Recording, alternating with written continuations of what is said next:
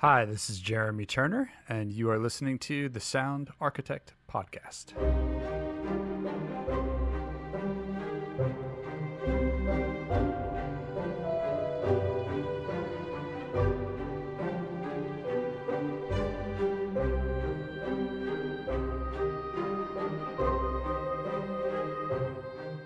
Hello, and welcome to the Sound Architect Podcast. I am your host, Sam Hughes, and as you just heard, today I am joined by composer Jeremy Turner. Thanks for joining me today, Jeremy. How are you? Good. Thanks for having me, Sam. It's an absolute pleasure. And as I can hear, and all our listeners will probably hear as well, it's the classic situation of a jackhammer starting the day you want to record a podcast. That's always the way it goes. Yeah. Unfortunately, not in the studio and traveling at the moment, but they decided to break up some concrete right across the street from where we're staying. So my apologies. It's okay. I think it's a great summary for the last year for many of us audio people.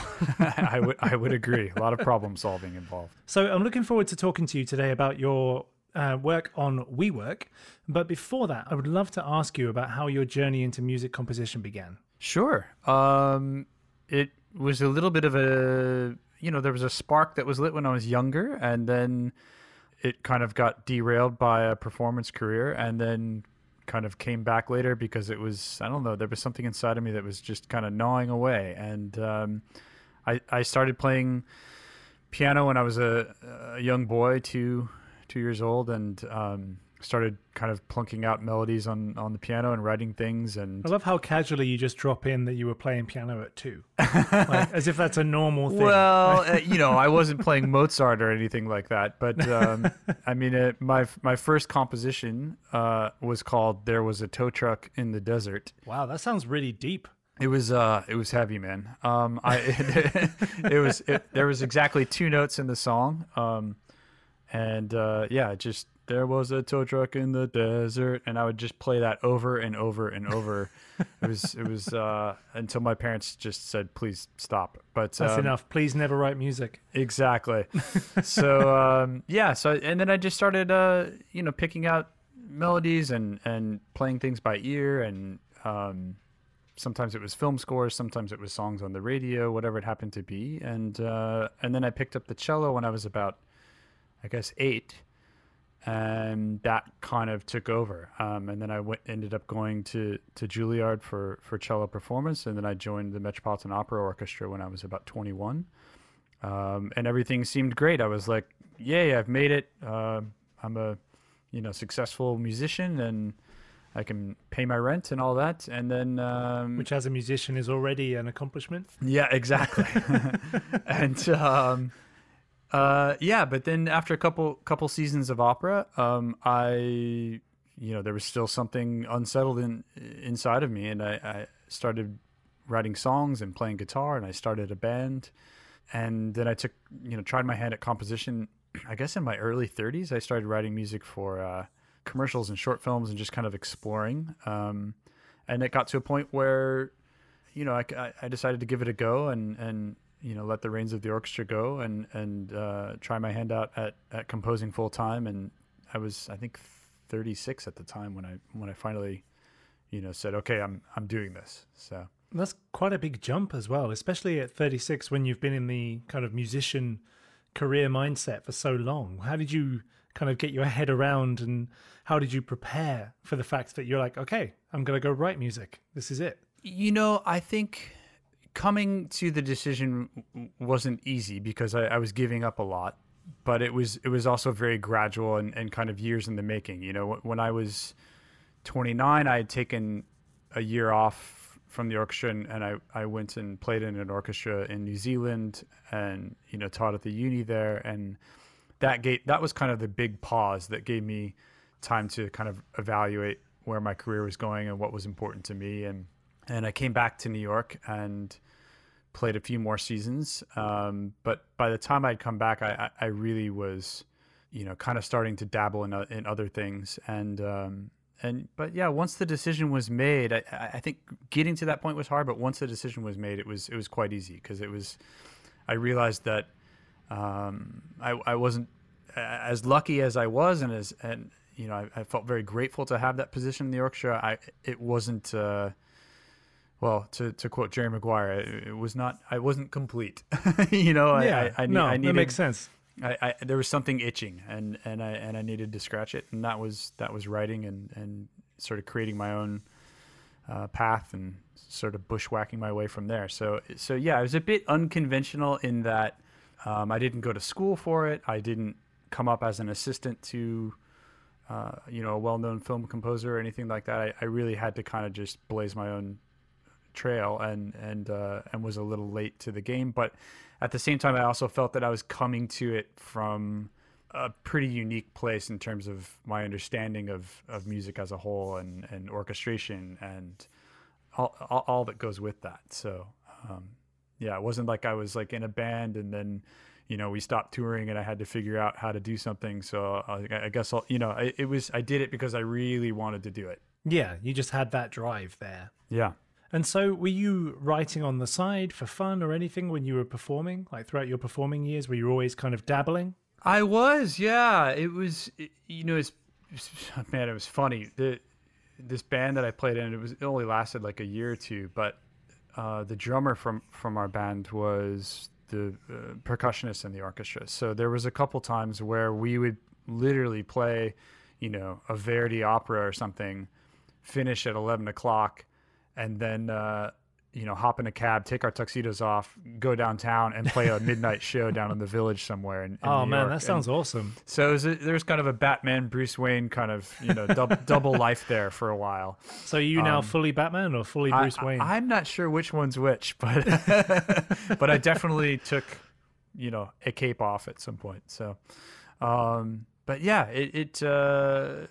it was challenging there for a while. I mean, I really did feel like I was living a double life because I'd have rehearsal in the orchestra in the morning, and then afternoon I'd go down to this studio that I'd kind of put together with a friend down in Chelsea, and would write music and try and hustle and find projects, and then order a quick dinner and then back uptown, put on the tuxedo and go play an opera. So it was really long days there for a while. Yeah, which forgive me for saying this, but in our younger days, it's easier, right, to burn the candles at both ends for a while. Absolutely. And then you get to this point where you're like, okay, I have to pick something. Yes. Yeah, that it was not sustainable, not only for my health and my relationships and all that kind of thing, but just you can't keep doing that for too long. You've got to find a way to, as you said, pick something and put all your eggs in one basket and just go for it. So it sounds like such a cliche, and I sound so old for even saying this, and we're not even that old. But it really is like when you're just like, oh, I'm invincible, I can do everything. Let's do this, and I'll do this, and I'll dabble in that, and I can handle everything. Right. And then you realize that, like, well, I could if I wanted to start suffering. Right. You start adding up, like, did I make it to the gym this week? No. How many espressos have I had today? Yeah. Did I eat takeout all week? Yeah, exactly. Yeah. Once you start operating on, you've got artificial things holding you up, it's like, okay, it's time to get in check here. So yeah, exactly. So was there kind of like a light bulb moment for you when you got to that kind of precipice where you're like, I need to write music. That's the one. That's what I need to do. I don't know if there was a singular moment for me. I always had, belief that I could compose music and write music at the highest level. But I think oddly enough, it was maybe a monetary thing that gave me the confidence that I could actually do this, because I didn't want to leave, an orchestra job with and all the security that comes with that to, just struggle and be miserable. And so oddly enough, I started writing music for commercials at first, which proved to be a great way to kind of, expand my toolkit, because, one day you're writing hip hop stuff, and the next day you're writing country music, and the next day it's an orchestral thing, or you really have to, expand your chops with that kind of work. But I was lucky enough to write the music for, I think it was the first commercial that Google ever did. It aired on the Super Bowl. Oh, nice. And it was a simple piano piece, but once I saw how lucrative that kind of work was, I was like, okay, well, this could give me the the safety net I need to, leave the orchestra. And if all else fails, like, I think I'll be okay writing music for commercials. And so that kind of gave me the confidence to jump off the cliff, and then gradually built up from there. Commercials lead to short films, and short films lead to longer films, and then, concert music and art installations, and, anything I could get my hands on, I was just going for it. Amazing. I'm just curious, if I can ask, you say about the financial security of the orchestra. I have no idea how that even works. Like, do you get a salary, like, for being in the orchestra? Yeah. So, I mean, every orchestra is different. So, and it's different depending on which country you're in. In Europe, a lot of the orchestras are sponsored, and in part, sometimes in full, by the government. In the States, it really just depends on where you end up. And it's not always, like with sports teams, it's not always the biggest cities that have the best orchestras and the highest paid orchestras. But at the time when I joined, the Metropolitan Opera was the highest paid orchestra in the country. So nice. I was 21 and had a really nice salary, 52-week paycheck, and benefits and the whole thing. So it was it really was a watershed moment for me. I mean, I almost couldn't believe it. I was like, I loved playing cello. It made me very happy. And I couldn't believe that all of a sudden I could go from, eating canned soup to, going out to a nice restaurant in New York and actually, treating my friends once in a while, or whatever it happened to be.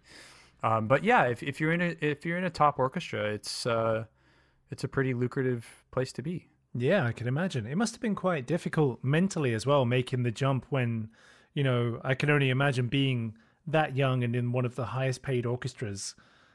How do you get over that moment of like, man, I should appreciate this, but I kind of want to do something else? I struggled with that. And I wondered how, if I played the butterfly effect game or whatever, I wondered how different it might have been had I worked my way up through, smaller orchestras, and then, gradually reached this, what I consider to be pinnacle later in my life, how I might have appreciated it more, or I might have not been able to roll the dice and try other things. But yeah, I was lucky in that was just where I ended up. And, but I remember vividly joining the orchestra, and there was, I think at the time, 5 of us under the age of 30 in the orchestra. Oh, wow. And at the end of my first season, we went out on a tour of the States, and, everybody's just having very different conversations. People, oh, my kids are in school, and I'm repaving my driveway this weekend, and blah, blah, blah, and like the 5 of us were just like, let's go play video games and go to the pub, and like, let's go get drunk. Yeah. It was just like a very different mindset at the time. But yeah, you find your way. Amazing. Okay, so let's talk about WeWork, which is already a tongue twister for me. Never mind the actual full title, which is WeWork, or the Making and Breaking of a $47 billion Unicorn. There we go. It was a long title. You got it. Well done, Sam. So how did you first get involved in the project? It's funny. I was very lucky to have had quite a bit of work in 2020, and a lot of it was kind of already backlogged. So I knew it was going to be busy even before the pandemic hit. But I reached that point where, I mean, God, I think it was maybe in late July where I could finally take a breath, and I felt, very fortunate to have work.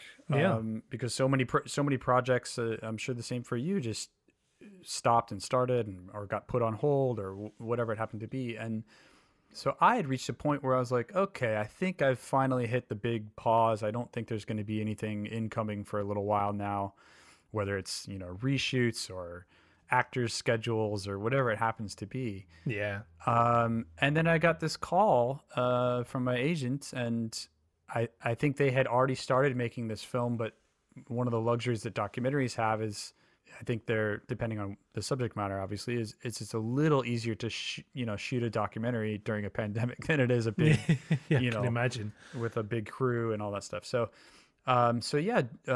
Jed Rothstein, the director, had managed to complete this or get it almost done, and so we had a phone call, and I thought it was going to be sort of a traditional introductory, explanatory phone call that lasts 20, 30 minutes. And we had to keep finding more time to continue our conversation. We talked for hours. Oh, wow. And I really, I knew very little of the collapse of WeWork or the rise of WeWork. Yeah, I have to admit, I know nothing about it.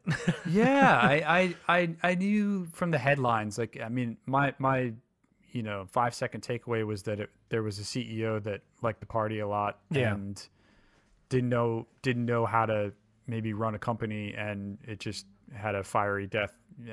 But I didn't know how spectacular that was. But the interesting thing about it was, especially through the lens of a pandemic, was that, I never understood as a composer, and, I've worked in studios and worked with other people before, but I never realized the power that so many people, that drive of people wanting to be connected and wanting to,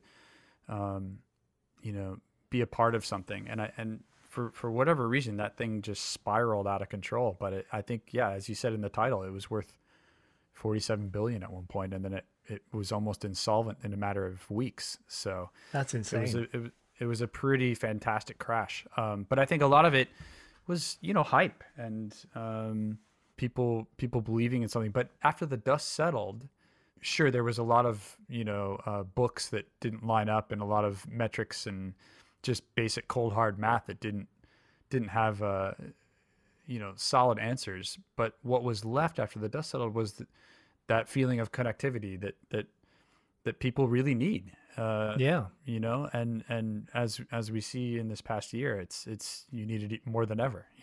So I thought that was an interesting thing to play with, this kind of together versus alone, and then there was a lot of mystique around this company, and some people thought it was hot air, some people thought it was incredibly inspirational and life-changing, and so playing with all those hopes and dreams, and then there was a technology aspect of it which we delved into with the score a little bit, in that one of its biggest investors, maybe the biggest investor, was Masa, this Japanese investor who believes in the singularity, which is, that AI is going to take over the world. And so he just invests billions and billions and billions of dollars. I mean, it makes hedge funds look like, cute little credit unions in a small town. He puts all of his money into this.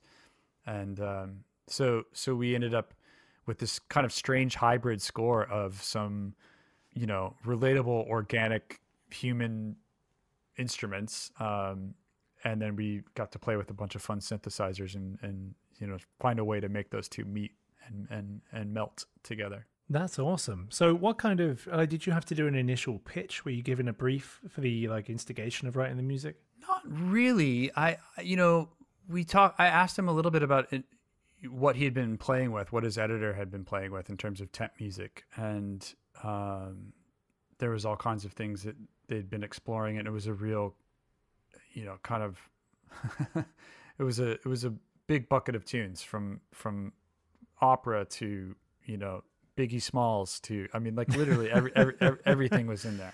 Good mix. Yeah. So it was trying to find a way to create a sound for the film that, helped tell the story ultimately, but that didn't end up sounding like a grab bag where you just couldn't get any, footing, and we've all heard films like that sometimes where you're just like, the cues jump all over the map in terms having of genre, an identity and crisis. Exactly. So trying to find a unifying voice that would help thread the gap. Yeah, and you're by no means a stranger to documentaries. You've scored quite a few by now, right? I have, yeah.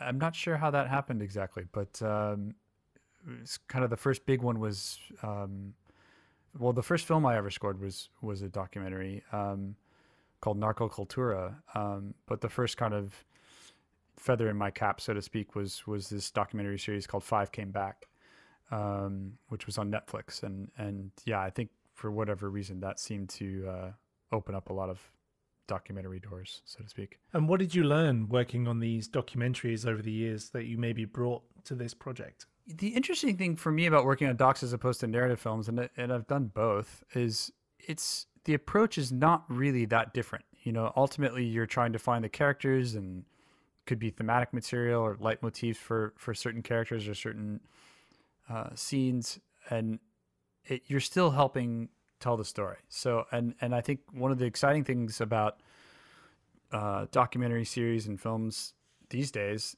aside from the fact that there's so many, now that you have all these streaming platforms, they seem to, I mean, it's almost silly to say they're having like a golden era, because they have been now for a while. Yeah, there's been a lot more documentaries over the last few years, for sure. Yeah. I think the approach for me is always the same. So, the fun thing for me is if you listen to some of the scores that I've written out of context and you just listen to them as pieces of music, I mean, some of them I did one for this Aaron Hernandez project, and God, the majority of the music you could put in like Blade Runner or something like that, and it would be perfectly fine, Yeah. So I think, whereas in the olden days, partially for budgetary reasons or whatnot, but you'd end up with a lot of sort of just droney scores, for documentaries, where you just hear like, one note playing for a couple minutes and it's just this underbelly, and it's not very interesting. And, then you hear a couple high piano notes and then you're done, So, Yeah. It's been fun to use my background and especially with orchestra stuff. I did a documentary a couple years ago called Strokes of Genius, which was all about Federer and Nadal and Wimbledon final from 2008, and it's like a tennis opera. I mean, it's all like big orchestra, solo violinist, like very untraditional, instrumentation, I thought, for what people might come to expect from a documentary. So it's been a fun area to play in, and trying to sort of change that narrative and move the needle a little bit. But yeah, ultimately it's just you're writing for the story. And yeah, so how does it work? Do you watch the whole documentary before you start scoring, or do you kind of just watch certain scenes? Or I'd say the big difference between documentaries and narratives is that, narratives are more or less set. So, I mean, sure, they can always do reshoots or,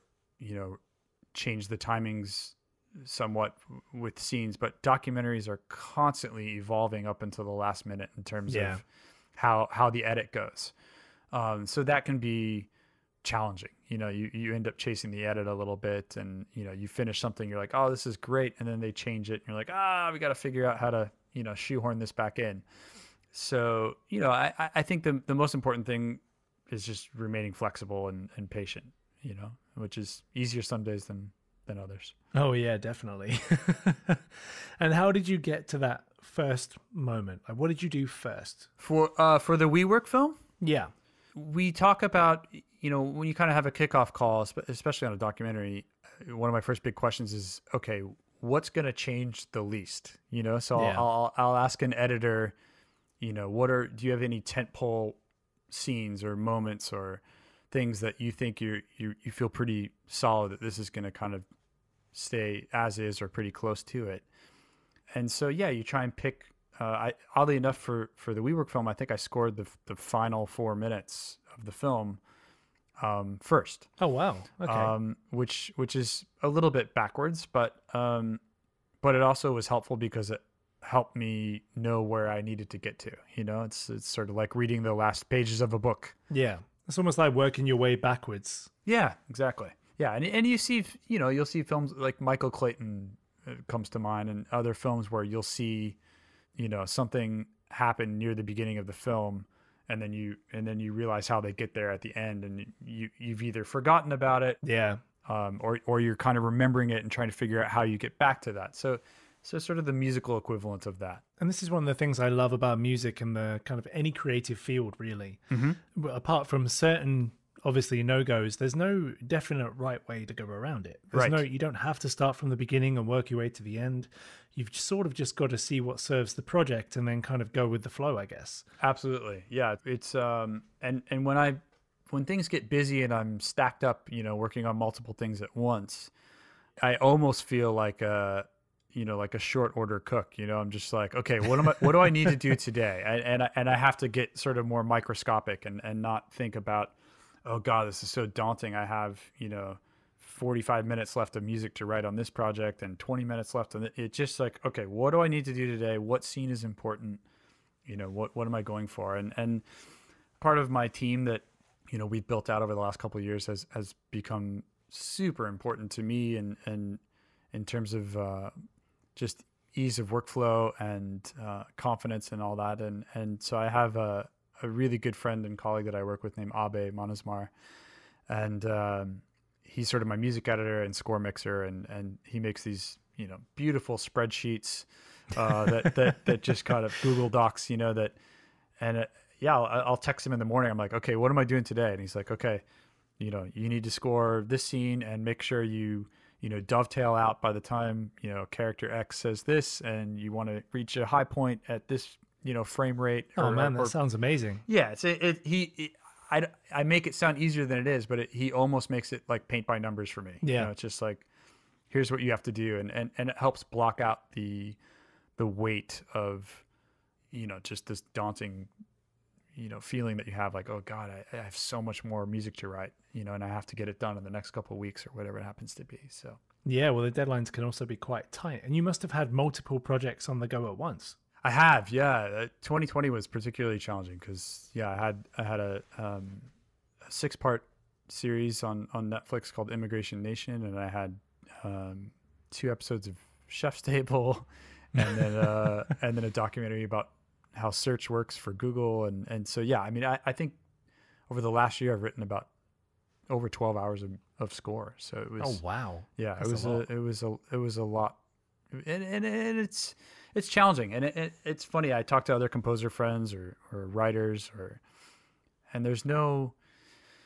It seems I'm either in 5th gear or I'm in park, and there's just no middle. There's no in between. Yeah, it's just all cylinders firing or nothing. Yeah, and it's the same for anybody, whether you're in construction or law or medical. Medical obviously would be in 5th gear this past year, but everyone's striving for that work-life balance, and it's rarely achieved, but highly sought after.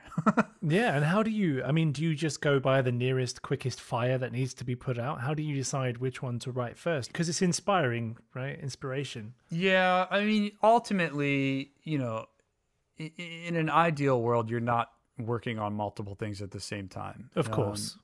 But when it happens, or you have overlap, or a production date shifts, and all of a sudden you find you can be in a situation where it's like, hurry up and wait. Like, I'm all ready to go. Like, why aren't they ready? And, and you just have to wait. And then of course they all come crashing down at the same time. It's nearest fire first. It's almost like, running an emergency room or something. It's like, okay, this director has been waiting for a couple of days. Like, we need to make sure he or she gets to hear this now. And, this can wait. And you just, yeah, but it is hard. You do become almost schizophrenic at times. Yeah. Because, you might be working on something with a lush orchestral suite, flutes and harps and pianos before lunch. And then the afternoon you're in like dark synthesizer action adventure, It's just, you have to be able to change gears really quickly. Yeah, and I was going to ask, because not only do you have to change quite quickly, what if you're inspired for the other project while you're trying to work on this one? And you're like, but I've got so many ideas, but I need to try and ignore them because I need to get this done first. I know a lot of songwriters do this. I've only done this a handful of times, but if a melody comes to me or something, maybe I could be on a walk or just going to clear my head or something, you just take a little memo on the iPhone, Yeah. and then come back to it later. Or you just build a little folder, a side folder of if an idea comes to you. But typically I'm pretty good at staying in the lane of what I'm doing. I don't cross-pollinate too often. But it is fun, when you listen to some of the great composers from the past, every now and then, whether it's Strauss or Mahler, or you'll hear themes from other symphonies that kind of sneak into something else that they wrote 10 years later. Yeah. And so, yeah, that does happen, for sure. You might end up like, wow, this theme I just wrote feels so familiar to me. I really like it. And you're like, this is working really well. You're like, oh, drat, I wrote this 5 years ago for something else. That does happen. But yeah, in terms of ideas coming to me, I tend to stay in the vacuum of the project that's directly in front of me. And what about when you have to switch mindsets? Do you ever listen to other music to get your head in the game? Like you say you were going from an orchestral thing in the morning to dark synthesizers in the afternoon. Would you do something to switch that mindset, or would you just sit down and just get into it? Mostly just sit down and get into it. I mean, I heard something the other day that I really liked. There's no output without input. Right. So, obviously as artists, and whether you're a painter or a singer or whatever, you're always borrowing from things that you've heard or seen, or so there's a certain element of that. But yeah, unlike an actor who might go punch the wall 10 times before they have like a big intense scene, I'm not coming up with playlists to kind of help inspire me. I think it could be a blessing or it could be a curse. The hard drive in my mind, I've played so much music in my life. When you add up all the operas and symphonies, and I love jazz. I try to stay pretty up to date on popular music, and then going all the way back to Zeppelin and Beatles and Louis Armstrong, and all that stuff is in my head all the time. There's constantly, so it's kind of, it's not too far away if I need to draw on something for inspiration. Awesome. So going back to WeWork then, yeah, what would you say was your kind of proudest moment on the project? Interesting. There's a couple cues that I'm really proud of. Oddly enough, that final 4 minutes of the film, the first thing I wrote was my favorite. Nice. Which coincidentally didn't end up in the film. Oh no. So, yeah. They had a temp thing that they really loved, and they just couldn't shake it, which happens sometimes. Yeah. So yeah, in a funny way, I think my favorite thing that I wrote won't end up in the film, but sometimes the way. Yeah, exactly. So yeah, truthfully, that would probably be the answer. So, and what about the flip side then? What would you say was the most challenging moment? I think the challenging thing for me was, as people in all fields have discovered in this last year rather, of 2020 and into 2021, is just the production aspect. Just finding, whether you have the budget or not, just finding a way to produce something that needs to be at the highest level. But can we go record an orchestra? No, we can't do that right now. Oh, yeah. Okay. Man, I'd love to have, again, coming up as a musician, when it comes time to record, some of the best musicians in the world are in my Rolodex. So I know exactly who I want when I'm writing something, whether it's a clarinet part or a violin solo or whatever.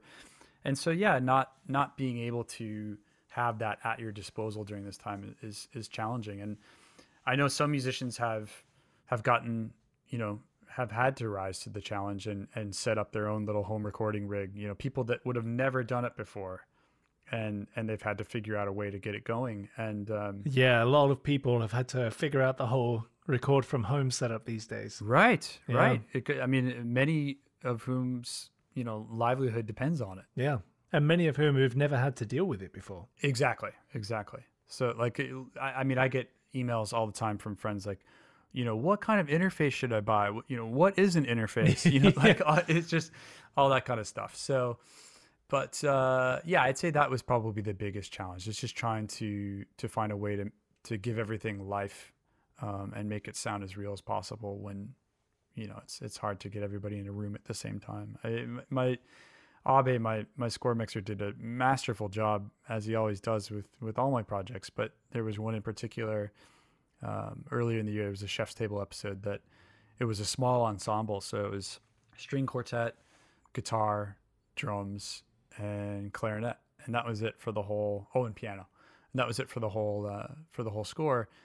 And I played the cello parts and the piano parts, You know, the clarinetist was in LA, the guitarist was in Nashville, and the violinist and violist was in New York. Oh, wow. And to achieve this kind of small ensemble sound as if we're all playing in the same room, even though it was all done, you know, somebody's recording in their bathroom and I'm you know, it's just, it's definitely created some challenges. So, you know, as with everything, it just takes a little longer and it takes a little problem solving and you know, but you do what you got to do. So yeah, man. I mean, I take my hat off to anyone who's able to produce anything during the last year or so. It's an amazing like feat just to even finish something, I think. Yeah. It's funny. I was I was reading this article the other day.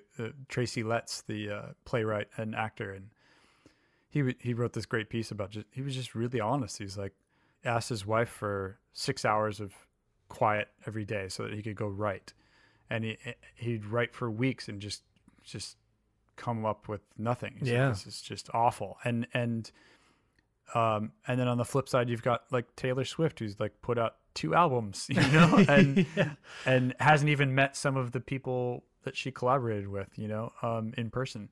So, but I think it's hard, you know, especially when you're writing, you know, you're drawing on your experiences, and and when all of our experiences lately have been in this void, and mostly online, really. Yeah, mostly online. It's not the most inspiring thing for sure. So it's you really got to dig deep to, you know, find something. Yeah, I can imagine. And how do you keep yourself motivated during these times without as much inspiration as you could have before? I've been lucky in that where we live in California, we have a lot of space. So, you know, I'll just take the dog for, you know, a walk in the mountains, and I'm lucky enough to have that. And then since coming up to Vancouver, things are relatively normal up here. So that, you know, you can sit outside and, you know, have a beer and talk to somebody, and I've been lucky to make it work. I the people I feel sorriest for are, you know, believe me, there are many days when I'm in this apartment with my wife and daughter and dog, and I'm just like, everybody get out. You know, I need quiet. But then you've got, you know, people that are single and weren't anticipating this, and they're just all alone, and they've got to find ways to keep them, you know, driving. And so I don't really have a good answer for that, but you take inspiration from wherever you can. I mean, for me, it's been, taking walks and nature, but also, you know, using this time to, there was a comedian that said, I forget who it was. So what are you doing this weekend? He's like, well, I don't know. I already watched all of Netflix, and you know, but there is a lot of time for, it seems, for people to watch films and documentaries and shows. yeah, exactly. Like The Matrix. And so, you know, you can take inspiration from that, you know. So yeah, I don't know. You just take it wherever you can find it, really, these days. Yeah, definitely. Okay, so sadly, I'm drawing to my final questions. Right. First one being, if you can tell us, what other projects do you have coming out soon that you can talk to us about? I have, so the WeWork film comes out on April 2nd on HULU, and I have 2 other projects that unfortunately I'm not able to talk about at the moment. Classic.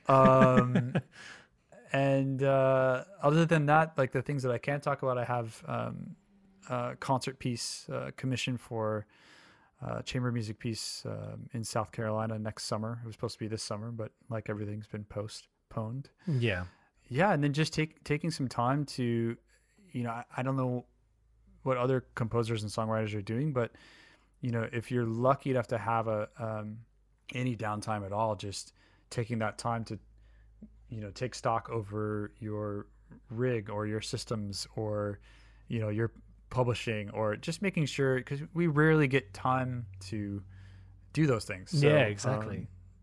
So I mean, there's a little bit of that, but so much more admin happening right now. there's a lot of admin. There's definitely a lot of admin. But I wish I could tell you about the other projects, but I'm not at liberty to do so yet. Yeah, I think we're very used to that line. Yeah. So my final question that I have for you can be a bit of a doozy for people. Okay. Meaning of life? Oh, almost. If you could go back in time and talk to your younger self, what piece of advice would you give yourself? Ooh, that's a good one.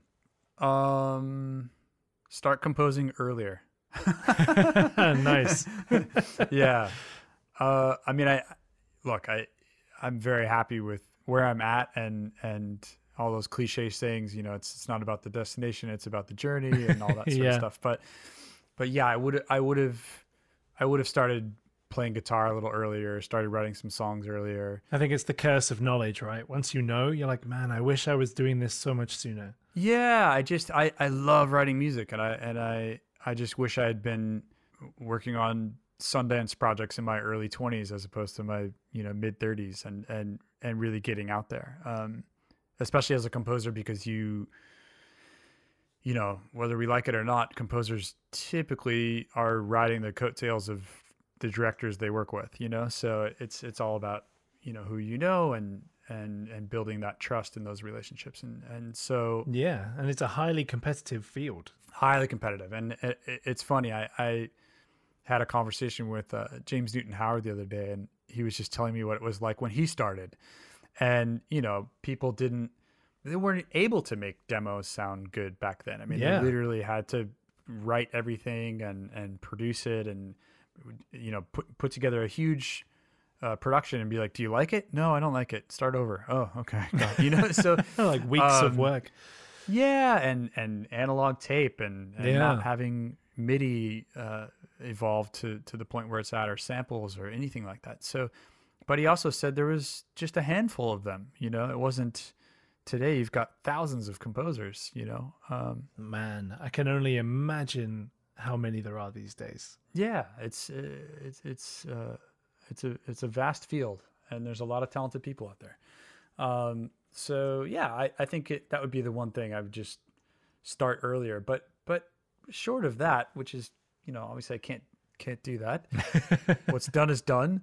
I think I've kind of stayed true to what I wanted to do. You know, I think saying yes and being willing to take risks and take chances. And I mean, I'm getting back to the orchestra thing. Like, I remember when I left, like the final two people that were telling me not to were my dad and my accountant. You know, and they're just like, what are you doing? You've got this tenured position. Like, why would you leave this? You know, but it turned out to be a good thing. So, you know, just trusting yourself and, you know, going with your gut instinct. Yeah, and I think that's what's most important. You know, it doesn't really matter when you get to the party, but, you know, you've decided what's true to you and what matters to you. Right. And at that point, you're going to be able to, you know, be yourself and write music that comes from you, as opposed to, you know, something artificial or something that sounds like something else, or, you know, this is who I am, and this is the music I write. Yeah, exactly. And it's one of those things where, like, if you did start earlier, maybe you wouldn't have had enough performing experience that informed the way you write. Exactly. Awesome. Well, I have to say, it's been an absolute pleasure having you on the show today, Jeremy. Thanks for joining me. Thanks for having me. It's been great talking with you, Sam. It really has, and I hope you had as much fun as I did, and we'll see you again in the near future. That sounds great. Excellent. Thanks again, Jeremy, and thanks everyone for listening. Cheers. Bye-bye.